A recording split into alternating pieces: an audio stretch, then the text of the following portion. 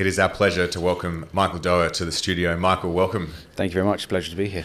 So Michael is the co-founder and CEO of Oeno Group, an investment firm that specializes in investing in luxury assets like wine and whiskey. He's recently been awarded the #1 wine investment advisor according to the prestigious Spears magazine. Oeno recently won the Best Global Wine Investment Firm at the 2022 International Investor Awards, while Michael won Wine Investment CEO of the Year. So there is no one better to join us to speak about investing in this alternative asset class than Michael. And the good news is, Ren, as well, he'll be joining us at FinFest because Oeno are a major sponsor. So we can't wait for that as well. So if you've listened to this episode and you've got follow-up questions, find Michael on the day and ask him all the hard questions. Of course, yeah. But Michael, we love to start these interviews by asking people the story of their first investment. And we want to put a bit of a twist on it for you today. Okay. We're talking wine and whiskey investments. Okay. Can you take us back? Do you remember your first wine or whiskey investment? My first wine or whiskey investment, I do. And actually it was Australian wine. Oh, great. Two hands.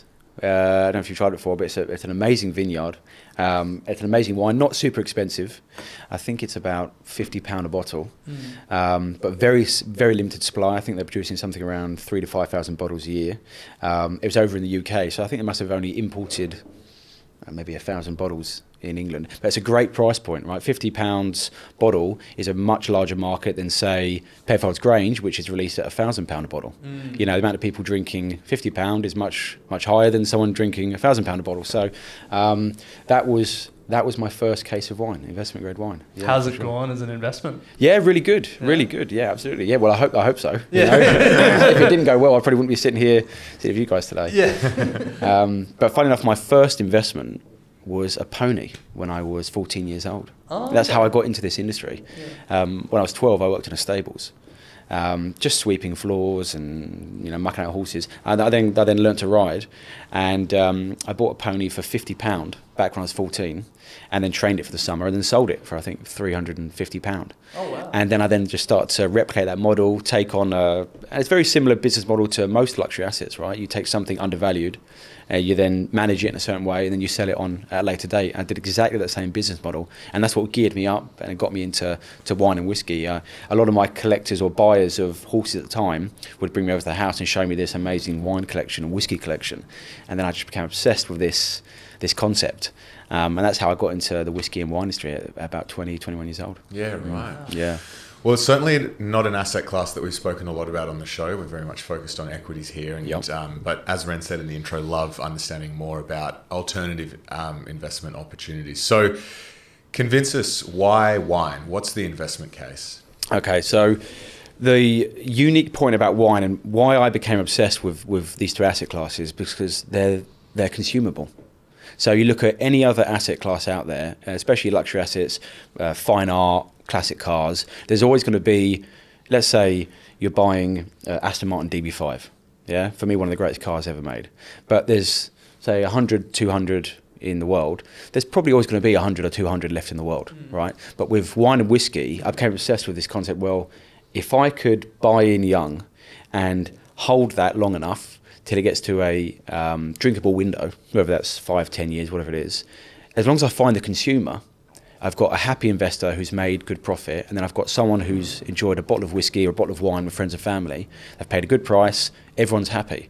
So I just became obsessed with this kind of natural life cycle that wine and whiskey has that no other asset class has. And that's what I focus the business model on. So that's why I started to build Oeno. I started to just be obsessed with this concept of this natural life cycle of wine and whiskey. And it's, the good thing about wine and whiskey is I'm not a high risk guy. I'm not looking to, double my money overnight. I've never because that also means you're risking all of your money overnight, right? I look for long-term safe growth, and wine and whiskey tends to perform, 1 or 2% every couple of months or so. It's quite a boring investment to watch, but it's a very exciting investment to be involved in because you then learn about the vineyards and distilleries, but it's not correlated to other markets. So we saw over the past, especially the last 3 years, we had Brexit in the United Kingdom, Europe. We then had COVID, and now the war of Russia, affecting all of the imports and exports of fine wine, had no effect on the wine and whiskey market whatsoever. Yeah, wow. So even with Russia not importing, and they imported roughly around £1 billion worth of wine each year from across the world, stopped overnight. And then a lot of my clients spoke to me and said, should we be worried about this?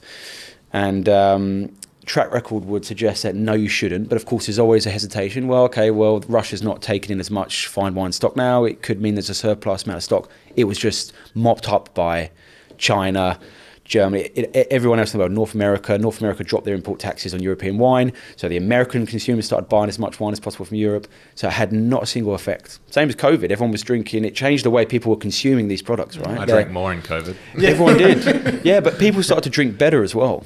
You know, they start to say, well, okay, I'm going to, you know, spend, because I'm having a takeaway or whatever, I'm not spending, you know, a lot of money on dinner.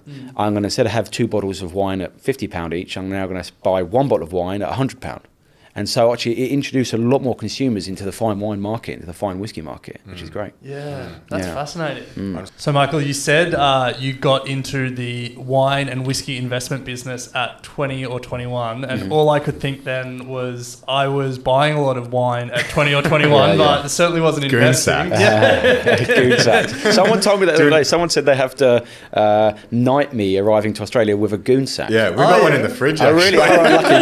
There we go. Do you call it goon sacks? I never heard of it before in my life. It's an Australian thing. Cast wine. And they said about something hanging it on a pole and swinging it around. Yeah, on Goon of Fortune. Goon of Fortune. Hills hoist. Washing clothesline. I'm yet to do it, but maybe, you know, after the podcast we can give it a go. Unfortunately, we don't have a clothesline at FinFest. Otherwise, we could have done that. We'll just pass it around. But you said at 20 or 21 you started investing, and then at some point after that you started Oeno. So can you sort of tell us the story of your time in that industry, when you started Oeno, and I guess what you've learned over the time? So I came into the industry and I never thought I would be a CEO or a founder. You know, I was never, you know, I left school quite young, never really had that in me, never thought I could be, you know, in that position. But it was, I got into the industry and I saw how everyone was doing it wrong. You were either a wine merchant selling stock for consumption or selling stock to the trade, or you were this investment company.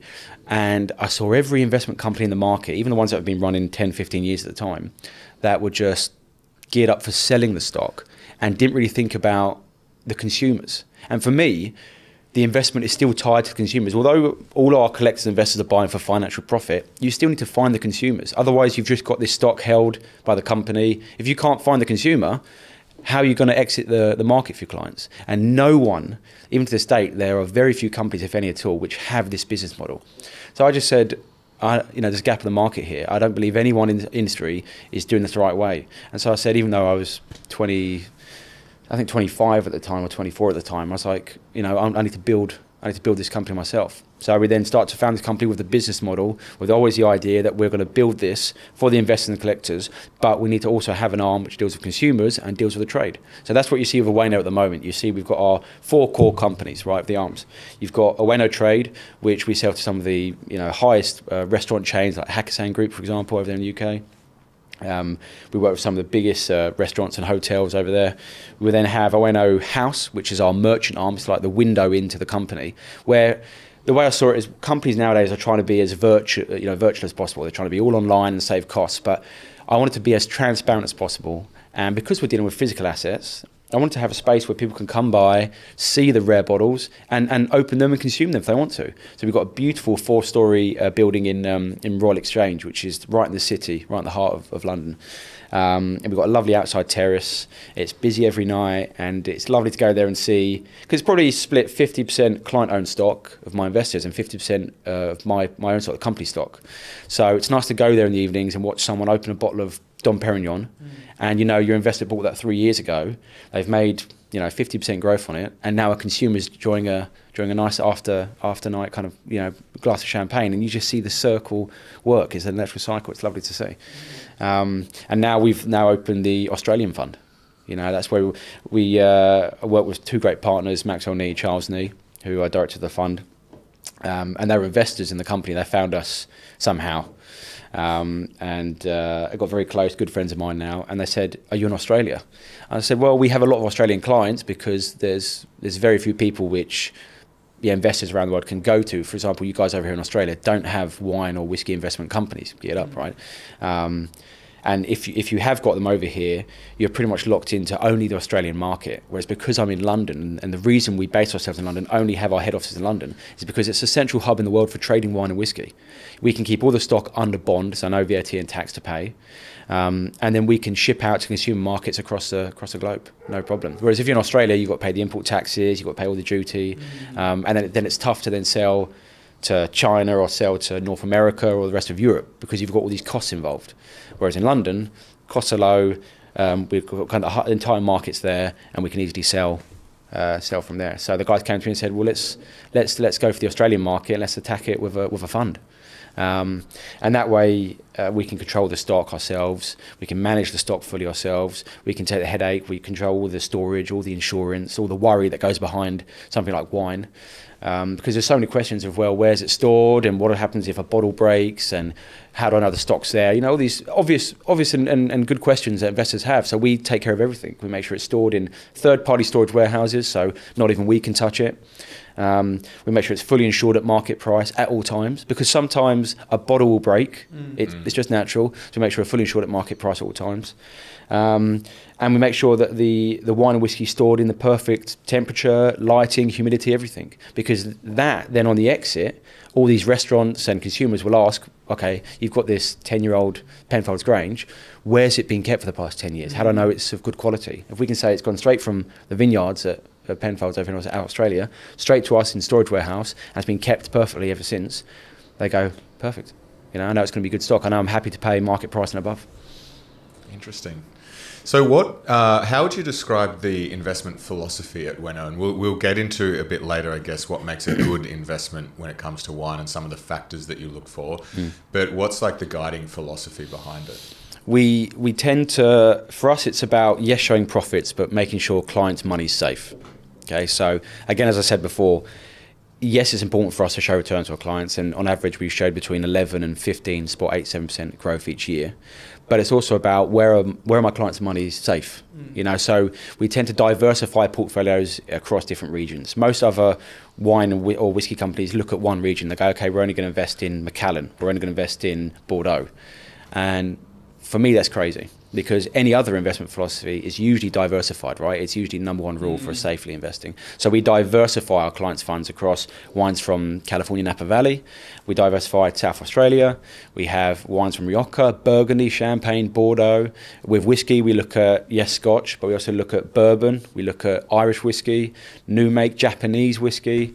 And that way then, even if Bordeaux has a bad year, or, you know, Irish has a bad year, Irish whiskey, you know you've still got access to the other markets. You know that the portfolio is not going to take a big hit. And that so far has worked very well for us to kind of play it safely. So on that point around diversification, whiskey and wine, are there other alcohols that hold their value? Like, I assume... Tequila. Yeah.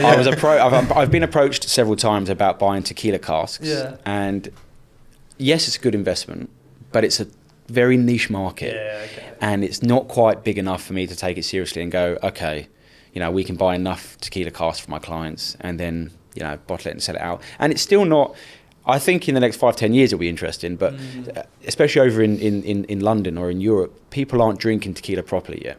Yeah, people still see it as a shot. Yeah, I was going to ask you, how do you drink? What's exactly. properly? Well, like a Scotch. You should have it in a nice glass, and you should sip it. You know, you shouldn't really shot it. Yeah. But everyone likes to shot. And if you have a good tequila, you can sip it. If you have a cheap one, then you probably just want to shot it. But what about like a gin? Because I don't know if it's the same in the UK, but the last 5 years in Australia, gin has had a real moment. Yeah, it has. Yeah, but it's just you know, you can make gin so easy. It doesn't really need much aging. Supply and demand. You know, these gin factories, they can produce like 10 million bottles. Yeah, right, okay. So supply and demand doesn't quite work. You've got to remember, the reason wine and whiskey goes up in value is supply and demand. If you've got a vineyard that can only produce, Burgundy can only produce, say, 1,000 bottles. That's 1,000 bottles that can only go to a global market. And then as those bottles are consumed, it's rarer to find it, price goes up. And of course, as the wine, you've got to remember, the wine's still maturing in the bottles. Whereas something like whiskey or gin or tequila, it doesn't age when it's bottled, it only ages in the cask. So the liquid's not changing. Whereas wine, it will mature. You know, Bordeaux, for example, a top Bordeaux needs 15, 20 years aging, you know, and even Penfolds Grange. Although you guys drink Penfolds Grange, relatively young. In Europe, we like our wine to be aged, right? So we need that 10, 15, 20 years of maturation to start consuming it. Maybe a dumb question, but why has beer never had the same sort of approach? Goes off, doesn't it? Well, I don't know, does it? Well, Like it's not rare. market. It's not rare. But it It's could be mass like market. a vineyard here could, a wheat guy could Yeah. produce. A weak guy. He could do. He could do. produce- Yeah. could produce Maybe there's a gap in the 1,000 market. cans and You know, just say- there's a gap in the market. Maybe it is. But no, the beer wouldn't. You know, beer doesn't have that. Number one, it's not really seen as a prestigious drink, is it? Consumable. You know, everyone just has a pint of beer. Yeah. Or what I learned. You guys have a. Is it Schmidty or a Skiddy or Schooner. Schooner? Yeah. Then Yeah, someone yeah. at the pub yesterday asked me if I wanted a schooner. I had no idea what he meant. Yeah. But yeah, it doesn't change once it's bottled, or you know, and that supply and demand. You know, the reason you have a vintage of wine, because every vintage is different, right? It's affected by how much light is hit, you know, how much water, how much rain. You know, each vintage. I could give you and we'll probably have some bottles taste at the seminars at the exchange. But the vintage of say 2015, 2016, you'll taste the difference, and then you go back to 2005 and you taste the difference. You know, whereas beer, if you have a Peroni here, a Peroni back in London. Yeah. It's going to be the same. Yeah. And probably 10 years' time, it still tastes the same. Yeah. Yeah. So there's not really that. Fair They call. just keep... No gap in the market. No gap in the market. We'll Yeah. give it a try. I'm willing to give it a try, you guys. But So I'm fascinated by this idea of a depreciating supply, because I never really thought of that. When you're talking about the top end wines, you know, I was about to start listing examples and I realised I didn't really know any examples, but you know, your Penfolds, Grangers, or whatever it is, or even more premium than that. yeah. Are people what percentage of them are actually being drunk? Like, I would assume, my assumption coming into this is that they just sit in storage. No, never. No, they're being consumed. The whole market is based off consumers. Yeah. And okay, you say £5,000 is an expensive bottle of wine to consume, but how many multimillionaires, billionaires are there on the planet that are happy to consume this every day? Yeah, a friend of mine was in the Maldives. Charles was telling me a story. I think it was Charles or Max was telling me a story. They were in the Maldives a couple of years back, and a guy came to the restaurant, and this is a random atoll in the Maldives, and just bought 6 DRCs. DRC Romney Conti is one of the rarest wines on the planet. It's probably about £26,000 a bottle. And he just had 6 at dinner. Wow. You know, so these guys and girls that do make serious money, there's a huge market for it. They consume it, and not you haven't got to be a billionaire or worth 200 million. If you've got a big income, you've got the house, you've got the car, you've got everything else. What do you want to spend your money on? You sit down at dinner, you have a good glass of wine, and then naturally you have a better glass of wine, and then you have a better bottle of wine, and then and it always builds up and builds up. So it's Screaming Eagle is a very famous vineyard from Napa Valley.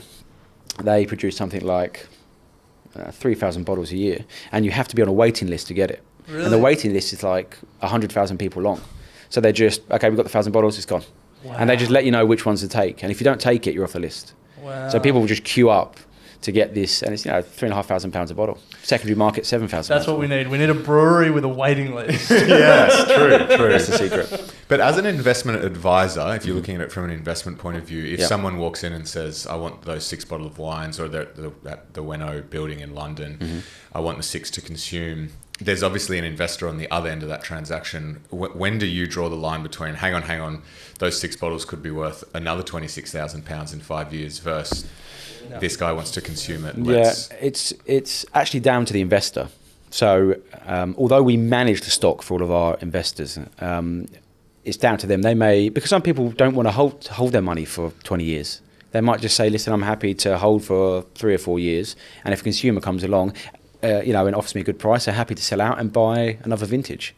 If you hold wine too long, you will get. So when a wine's released, Bordeaux, for example, all the experts will taste this wine on release, let's say 2020 vintage, they're tasting it and say, I believe this wine is going to be in its consumable peak 2035 to 2045, a 10-year window. So you want to try and aim, okay, I know if I can sell it over that window, I'll probably get the top price for it. As it goes past that window, it doesn't just suddenly go off, but it starts to come down a bit, and probably for the next 10, 15, 20 years it's still drinkable, but it's coming down, the price will come down, it's getting too old now, and then it will get so old that it's undrinkable. But there are some there's some legendary even vintages in Grange, like 1950s or 1940s, that are still drinkable now. Wow. You know, so they can have an incredible lifespan. But again, I'll say to my investors, the longer you can hold the stock, the better it is. But if a consumer comes to you and purchases stock of you, and you've made 40% on it in three years, take it. You know, we just buy another asset. We're just moving to the next vintage. I'm just thinking, if I was an investor and I had like a $100,000 bottle of wine or whatever it was, I would be so tempted not to sell it because I wouldn't want someone else to drink it. You know, I've held it for 20 years. I want to drink it. I don't want you drinking that. I always say to all of my investors when they come on board, you know, you're buying this stock to make financial profit, right? Treat it like any other investment. Now, if you want to start collecting wine to consume, that's a different conversation we have. That's a different arm of the company. But treat it like any other investment. Because the old way of wine investment, which I hated, was, well, you buy first of all, only buy what you like. Because then, hey, if you don't make any money, you can drink it. And I just go, what a terrible ethos for any investment. You know, there's no other investment in the world you go into and go, well, hopefully I'll make money, but maybe not. But at least I can live in the flat. Or at least, I can hang my share certificate on the wall. No one approaches that. You treat this like an investment. Okay, I am investing 100,000. I expect to get 200,000 out in the next 10 years. Simple as that. Okay, doesn't matter what wine it is, where the experts will select it for you. Treat it like any other investment. You're there to make money. Yeah. So Alec and I were standing in a bottle shop wondering what makes a good investment. Okay. What are some of the characters? Probably the first thing is it's not in the bottle shop. You never know. You never know. That's probably where you find it. What are some of the key factors that you look for in a bottle of wine when you're speaking to clients? Okay, so we've got an amazing wine team which curate most of the portfolios and select the wines, but we have to look for, first of all, brand recognition. Are they known? Are they known all over the planet? Penfolds Grange, again, you'll find one here, you're going to find that in Brisbane, you're going to find it in Singapore, you're going to find it in Sao Paulo, you're going to find it in London, you're going to find it in every major city in the world, right? And the reason for that is, let's say, for example, Penfolds Grange is only consumed, it's only known in Australia. If you guys go into recession and suddenly there's less people consuming that wine, suddenly then the investment's going to drop. But if you guys go into recession now, Penfolds Grange will keep going up in value because China's drinking it, North America's drinking it, South America's drinking it, Europe's drinking it. So there's still consumers across the planet. So first of all, we look at that for a safety point of view. Again, Russia's a prime example, as I mentioned earlier. They're not consuming it, but it doesn't make a difference. The markets around the world are. So it must have a global recognition, global brand, right? Must have limited supply. So even Grange, they produce a lot of bottles, but it must have a limited supply. We must know that they can't produce millions and millions of bottles each year, because then you're waiting a very long time for that stock to be consumed, and by next year there's another 1 million bottles out there, and the year after that. So we make sure that there's a small supply and a very strong demand. And then third point is just the basics, a track record. We need to look back at the past 50 years of vintages and gone, how have they performed in the market? Have they been going up in value each and every single year? If they've not, why has that happened? So those three factors usually keep us safe. It feels like it would be really hard for new winemakers to break in on that. Like the three criteria there, around brand and then also around having a track record. It's like, if Bryce and I tried to start a vineyard tomorrow, it's how do you do that? No, you wouldn't. You need Halliday to give us 100. Yeah. Is it Halliday?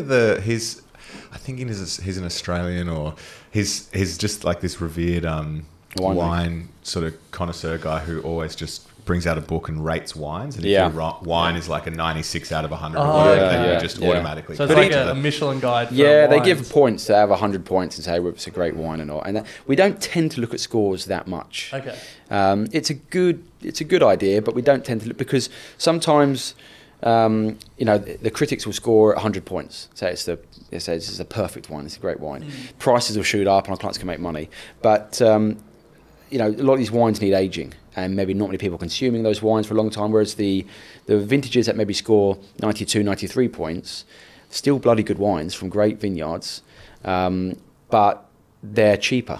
So actually the market for consuming is much bigger. They're ready to consume faster. So you see the price increase faster than you would on the 100-point scoring wines. Okay. Both wines are great investments, but some perform over a short term, some over a long term. Yeah, right. A whole bunch of different assets. Yeah. One thing, Bryce said, you're standing in the bottle shop, and I made the joke that you're probably not finding that investment in the bottle shop.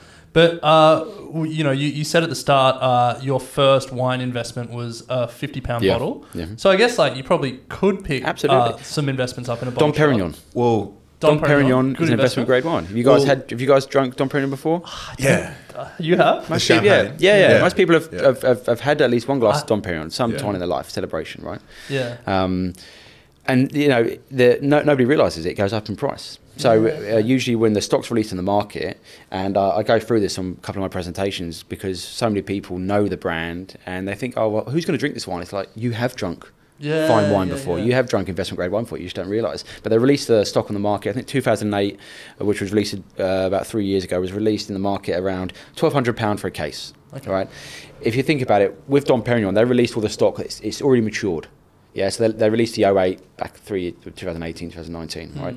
Already ready to mature, ready to consume. It's purchased by all the restaurants, all consumers, all merchants, by myself, all my investors, and champagne's there to be uncorked and consumed. Yes. And then over the next 2 or 3 years, there's no 08 in the market. Okay, it's a great vintage.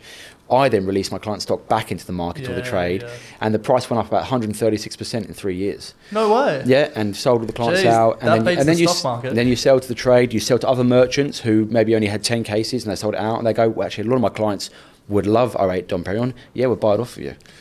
And you think you can't get it in a bottle shop? Well, you can. I remember 3 or 4 years ago, Dan Murphy's in Double Bay, and this year I've just looked it up as well. Dan Murphy's down in Melbourne.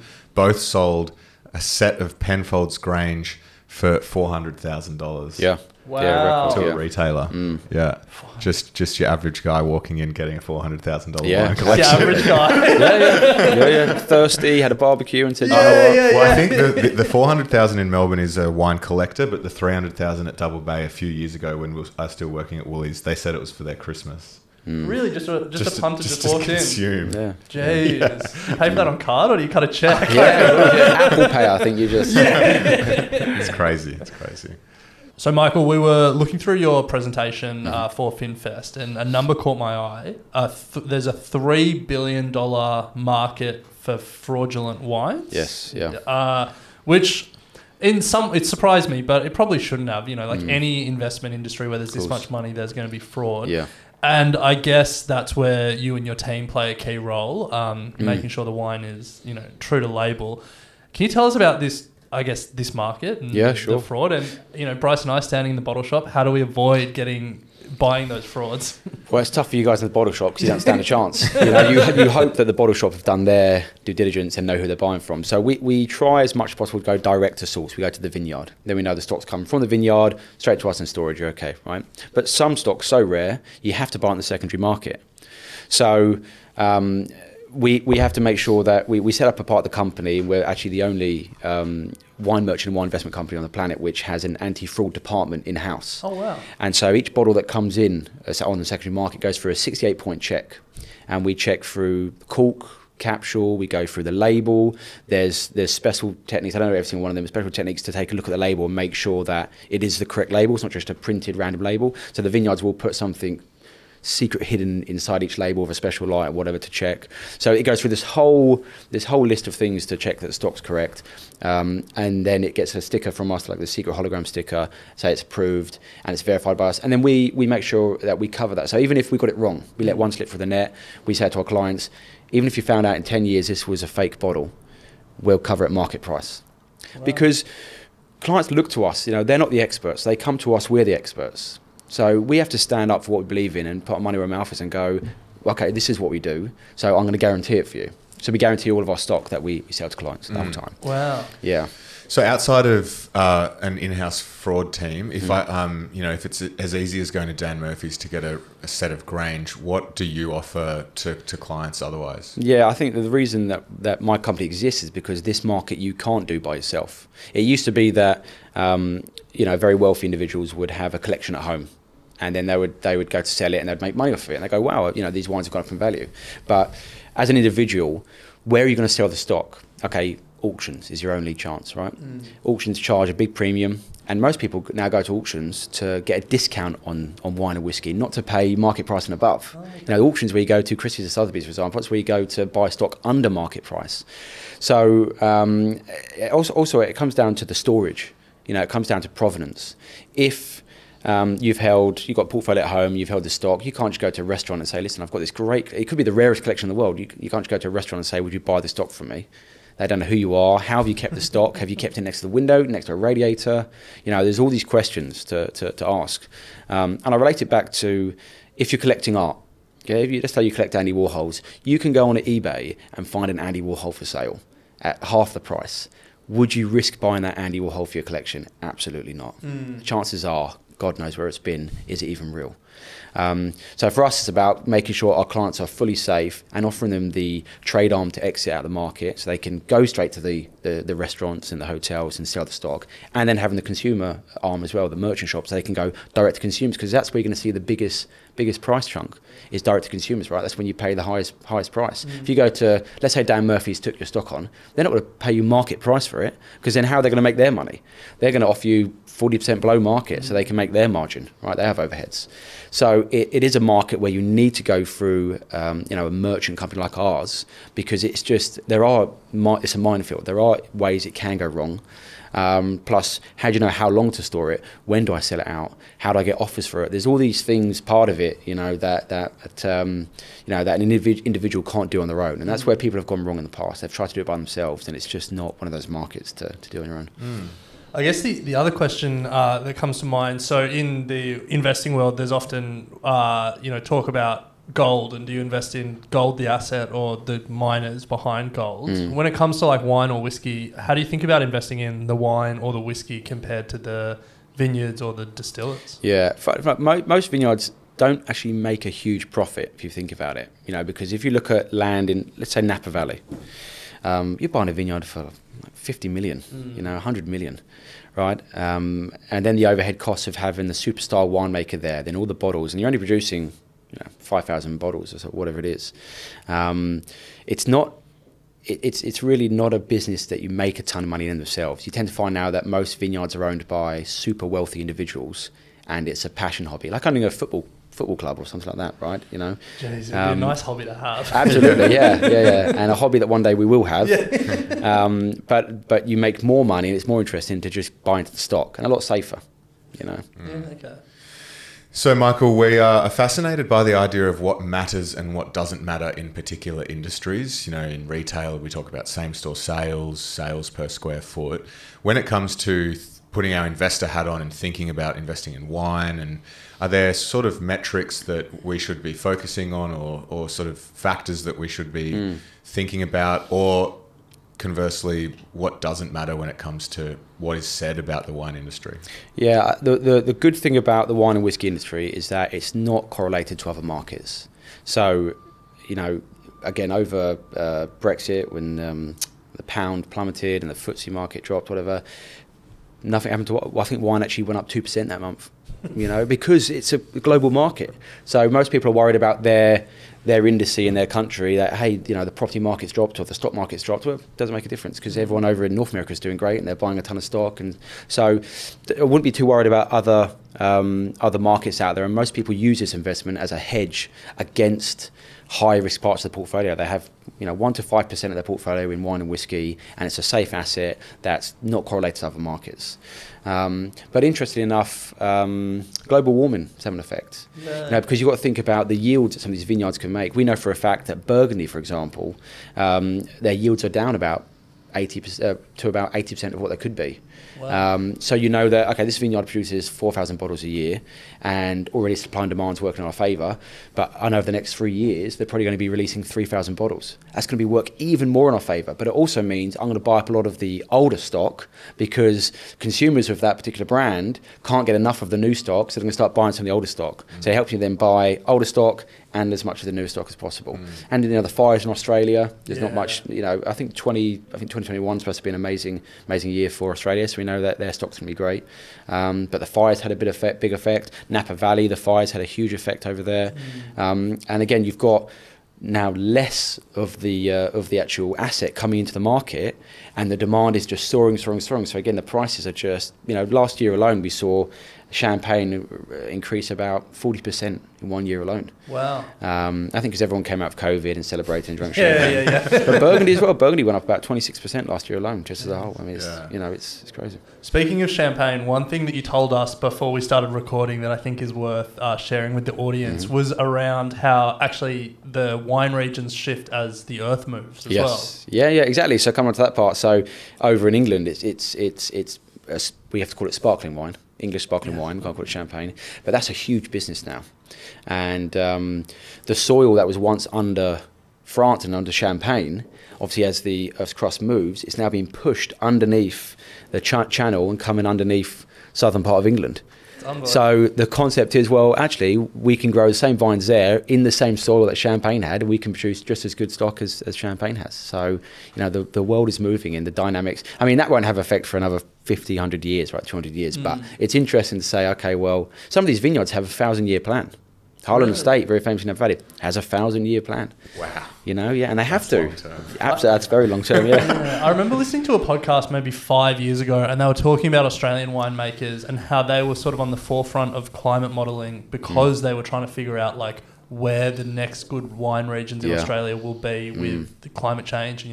With this forecast, where it will be good to grow, with this forecast, where it will be good to grow. It would. All it made me think was it would be tough being a winemaker. So little margin of error. Yeah, and you're thinking now, well, was this the last good year? Was if my average year was this, and now I'm not getting as much sunlight or rain, or I'm getting an earlier frost, the grapes aren't ripening well enough. Is my now best year, my average year, one of my low years that used to be back in the 90s and 80s. So that's interesting to think about as well. And a lot, actually, most of the vineyards, the guys that have groups of vineyards, are looking overseas. They're looking in Chile. They're looking even in India as an interesting place maybe in the next kind of 50 years for vineyards. Everyone's now just not being focused on France is the only place that does good wine. We've expanded so much. Australia makes some of the best wines in the world. Spain makes some of the best wines in the world. North America, all countries can make incredible wine. And we're not so pig-headed as consumers anymore to just focus on one region, which is great. Yeah. Well, Michael, it's been a really enjoyable conversation. We do have a few questions to get through to close it out, but you are joining us and are a major sponsor of FinFest this Saturday, the 15th, down at Barangaroo. We're super keen. The weather gods are playing in our favour. It looks like it's going to be a beautiful day. Finally, you'll see some sun in Sydney. Thank goodness, yeah. It is undercover though, so don't stress if it's not. Michael will actually be doing 2 prezos, one on wine and one on whiskey. And they also have the Oeno trading floor dome, which will have some tastings for some of the beautiful wines that you've been talking about as well. So plenty happening. If you don't have a ticket, make sure you grab one. There are a handful left this Saturday, 15th of October. Cannot wait. It's going to be an awesome day. So let's close it out, Ren. Yeah, now we like to finish with the same final 3 questions. We've put a Oeno twist on all of them to make them wine and whiskey focused. But before we do, I want to ask one extra one. Sure. Do you have a white whale when it comes to wine or whiskey? A bottle of something that you just haven't been able to get your hands on that you dream of being able to get for yourself or for your investors? I recently acquired... I'll tell you the one I have got and the one I couldn't get. I recently acquired the world's first space-aged wine. Okay. They sent a case of wine up to space to be aged for 430 days. They only released one bottle. Wow. So we bought it for $1 million. Wow. It's a serious asset. Yeah, and it comes with a meteorite corkscrew and so on and so forth. But the one I couldn't get was one of the bottles of champagne that was in the Titanic. Oh, wow. They've still got one. Yeah, there was a handful that got sold off to collectors. And every now and again, one bottle emerges. And then we have to check, is it really that bottle? I was offered the other day a collection of Armagnac from... supposedly went into battle with Napoleon. No way. But it's virtually impossible to guarantee that it actually happened, right? So it looks like it did, but I couldn't guarantee it. So it would never be something we would take on and sell to another investor. It would be something that we would maybe buy for ourselves for clients to enjoy and see. Because we can never guarantee the stock. But yeah, champagne on Titanic, we've been trying to get, and it's just something, it's the white whale I haven't quite managed to get. All I'm thinking now is... Would you drink it? Well, it's a museum piece, right? Same as a space wine, it's a museum piece. It will never be consumed. And it's something, we're trying to build the world's greatest, rarest wine and whiskey collection. That's what the end goal is, really. And so that would be perfect addition. Nice. Yeah. All I'm thinking is, one, on the Titanic, who was like, we should take a case of champagne. Well, there was a ton of champagne on the Titanic. It was all the wealthy. But who's rushing off the boat? No, it wasn't. It sunk. They dove. It sunk with the Titanic, and I think it was a Murray. It sunk with the Titanic. No way. And then when they dived down and were checking it out, they found a case. Or it was a couple of cases of bottles that still froze and kind of stayed intact. That's amazing. Yeah. Okay. All right, we'll keep chasing that white wine. If you see it, let me know. Yeah. Yeah. All right. Well, with that, we'll move on to the 3 questions that we like to end the interview with. Sure. And the first one is about books. And so, for people who have had their interest piqued by this wine and whiskey conversation, are there any must-read books or maybe other resources that can help them learn more about this asset class? Sadly enough, books. The last book written on this was probably done about 10 years ago. It's very dated. It focuses on Bordeaux. So I'm actually in the process of writing my own book. Okay. To take the market. So the answer is watch this space. Well, yeah, and they should be ready summer next year. But the Oeno has a wonderful, quite a big guide on investing in wine and whiskey, and that should answer all the questions. Anyone that doesn't want to actually directly speak to us, go online and download one of the guides. There should be something on the website to download our guide.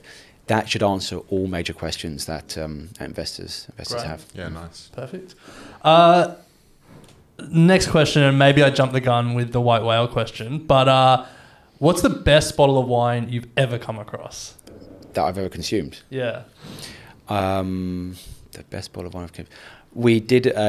So we've also got a great reputation in the market for doing crazy wine tastings. We don't want to be another boring company that just does the same wine tasting in London, for example, or in any major city in Europe. There's probably 15 wine tastings a day somewhere, right? So we just tend to do crazy wine tastings with the rarest wines in the world. And we were in Venice over the film festival a few years back, and we did something for all of our Italian. We're one of the biggest companies in Italy now for what we do, and so we wanted to put the best of Italy against the best of the rest of the world. And there was a Chateau Margaux 1990.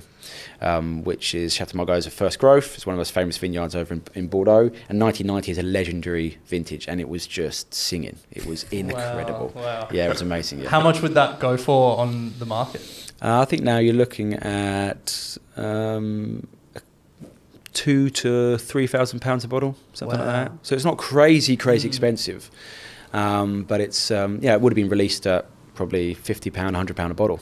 Back in the 95, 96, something like that. So. £3,000 is still a fair chunk for a It's bottle of still wine. Absolutely, yeah. It's still more expensive than anything Absolutely, I have ever drunk and maybe will ever drink. Yeah. Easily. Yeah. But Michael, final question: if you think back to your younger self, maybe buying the pony at 14, or buying those early bottles of wine, what advice would you give to your younger self? To not try and fix everything in one day. I used to be incredibly obsessed with, especially when we first started the company, I'd just be like, we've got so much to do. And I used to just say every day, I'm going to do as much as I can. And then you tend to find that you did everything half-heartedly, or you only put 50% into it, right? Because you were trying to get a million things done. Now I take the view of, as long as I can change one thing a day and do it perfectly, you then look back in a year, 2 years, and you go, wow, what a difference I've made. Yeah, so to not stress yourself out so much and try and do everything at once. Good advice. Yeah, love that.